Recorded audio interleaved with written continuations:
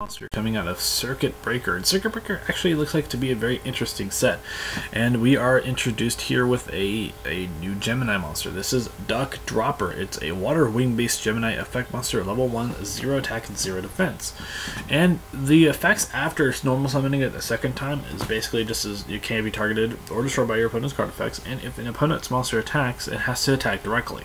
So I think that there could be quite a few number of implications in this. First and foremost, this card is summonable through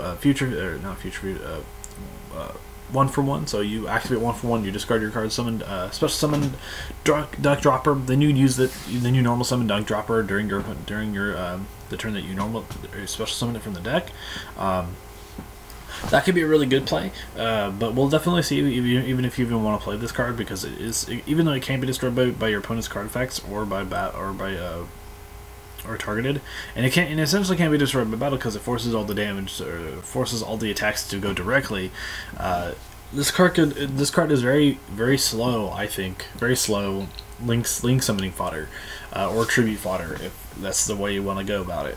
I think there's not very much room for this card in most decks, but I think it'll be interesting to see if this card ever makes any splashes. It's definitely an interesting card, and I hope that we see some pretty decent Gemini support.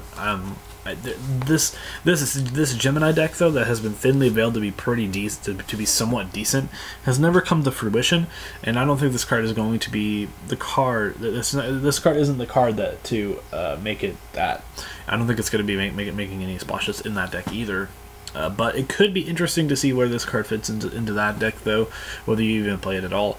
But I think this card is definitely interesting based on the artwork. The artwork is actually kind of hilarious. But yeah, anyway, guys, tell me what you guys think about Duck Dropper in the comments section down below. I'll see you guys in the next video. This has been Team Metamorphos, and I'll be signing off.